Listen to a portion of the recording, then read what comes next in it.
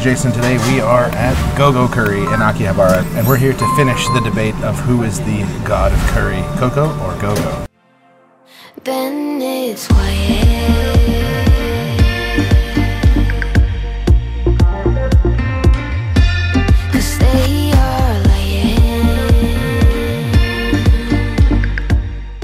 Okay, so I got here and I ordered the large plate.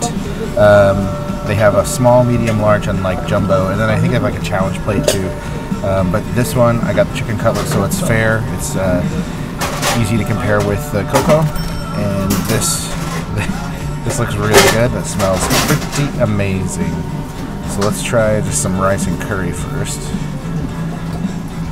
Okay.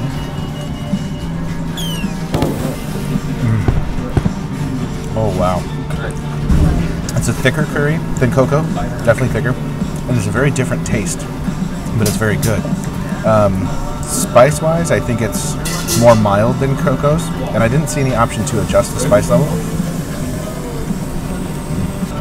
But it's very good. Alright, let's try out this cutlet. The cutlet looks very substantial. Like it's a thicker cut than what you get at CoCo. The chicken looks very juicy, very well cooked. The batter looks beautifully golden and crispy and delicious. All right, let's give it a shot.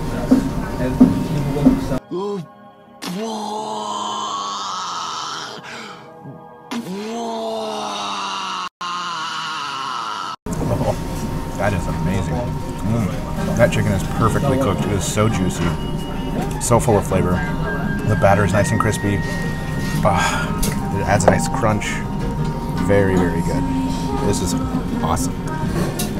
They also give you some shredded cabbage to kind of cleanse your palate in between bites. So it's like, this curry is very rich. It's richer than what you get at CoCo. This is so good. This chicken cutlet is definitely one of the better ones I've had in a long time. They also have pickled daikon that you can add. Just like at CoCo, so let's try it with. I think maybe it's pickled ginger. Let's try it. It's daikon. This is so good. They definitely are not shy with the curry, so you will have more curry than what you can get with what you can eat with the rice and the chicken. But that's not a bad thing. Definitely add the pickled veggies, because it adds such a nice flavor to this curry and it just takes it up to the next level. So when you do get here, there's a vending machine, kind of like at ramen places. You'll first insert your money, then you choose which curry and what size you want. Then it'll spit it out, and then they'll tear half the ticket and take it to the kitchen. So that way when you seat, they know, where you are at, and they'll bring you your order as soon as it's ready. All right, I'm going to scarf the rest of this down, and then we'll be right back outside to get the final word. All right, so just finished up, and it was way better than I was expecting. So, I mean, I've had it before, but I remember there being a huge gap between CoCo and GoGo. But this time around, man, it was close. So we're gonna go through the tenets, and we'll see how they fared. So the first category is curry flavor, and I'm gonna give it a 4 out of 5 because actually I'm gonna give it a 4.5 out of 5 because I still prefer the CoCo curry flavor. It's just something about it, and I also like that it's a little thinner. It's not quite as like thick. Well, obviously, it's not quite as thick as the GoGo curry is. Katsu. Oh wow, that blew me away. I think I might have rated CoCo's a little too high, but I'm going to give them a perfect 5 out of 5. That Katsu that cutlet was so amazing. It was thicker and it was bigger, so it was exactly like addressing the complaint I had, the minor complaint I had at CoCo's. And it was the chicken was cooked perfectly. It was so delicious.